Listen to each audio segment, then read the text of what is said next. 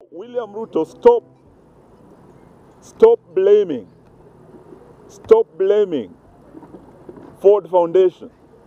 Stop blaming the opposition. There was a time you're even trying to bring the name of Uhuru Kenyatta into this.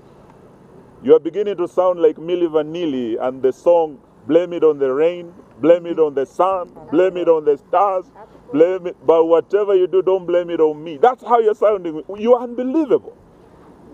Stop addressing who is behind the agencies. Start addressing what is behind the agencies. Respond to the issues. And they are saying, basically, yours is the most corrupt government. Yours is the most tribalized government. And you changing your cabinet does not change anything. Because it is not that weak cabinet you dismiss that is the problem. Even if we give you today a cabinet of angels, nothing will change as long as William Ruto is president. Because William Ruto is the problem. It's not the cabinet. The parliament that is there today, that stands impeached by the people of Kenya, by order of the Gen Z, of the 25th of June 2024, Parliament stands impeached. When the people exercised their power under Article 1 and stormed Parliament and took the mess, they symbolically took back their power and authority.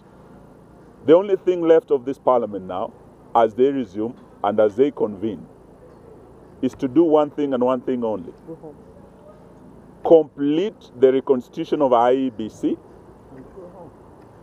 and facilitate the calling of fresh elections and go home to face the people that you let down by voting yes and passing bad laws that have oppressed them.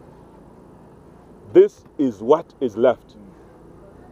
And if there's any dialogue we should have with William Ruto, it is when he is resigning and when he is going home.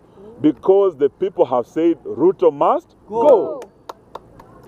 The position we have taken as DAP is that we will not be party to the dialogue or to the broad-based government.